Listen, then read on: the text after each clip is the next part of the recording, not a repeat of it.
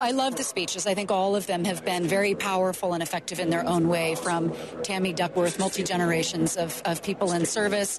Mayor Castro's really stuck out to me because he kept repeating this refrain: opportunity breeds prosperity, opportunity breeds prosperity.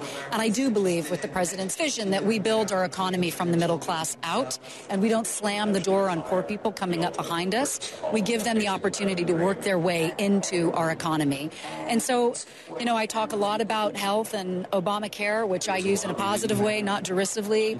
The numbers in Tennessee are already really good for children who can't be denied coverage from pre-existing conditions, but a lot of it boils down to opportunity. So I pledge allegiance to my flag and the spirit of opportunity in my country. And how excited were you last night when Bill Clinton turned on his stuff? You know what? President Clinton gave us a master class in civics, in history, and the most important part was point by point, he elucidated what President Obama's platform is and contrasted it with the Romney-Ryan platform. And he presented the incontrovertible facts with gravity and humor. It was vintage Clinton. The only problem is, if you're Barack Obama and you're listening to Bill Clinton last night, you must be thinking, how the hell do I follow that? Now, you're a performer. What do you do?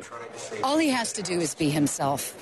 He is a good man, and he is a great president. And I loved Mrs. Obama's talk as well. And someone had said to me, what does she need to do? And again, just be herself. She shared